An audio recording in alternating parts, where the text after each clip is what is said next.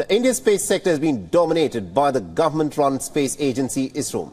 The Indian government has rolled out the space sector reforms in 2020, and this has enabled the private firms to build and launch their own rockets and satellites.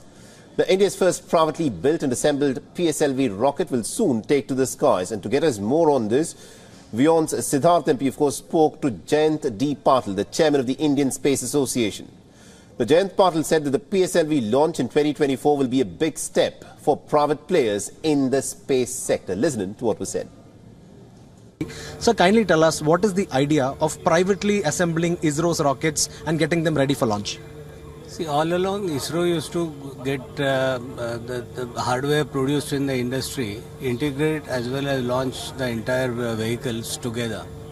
Now this role is gradually shifting to the industry, and what is decided by the government along with the opening up of the space is some of these launch vehicles will now move into industry, and call it in a industrialized manufacturing methods being followed, will be fully produced by industry, assembled, completely integrated, ready for launch, and that is when on the launch pad it would be handed over back to NSIL for the purpose of the further launch. In the first phase, how many rockets are we expecting, how much money is involved, and by when can we expect this to materialize? Currently there are 5 rocket PSLVs which are essentially going to be assembled in this method, produced, assembly, completion.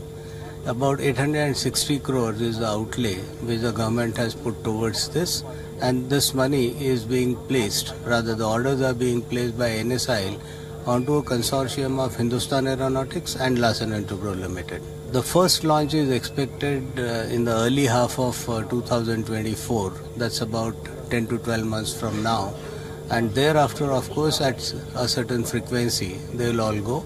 It's also a function of a payload being available for the purpose of the launch. WION is now available in your country. Download the app now and get all the news on the move.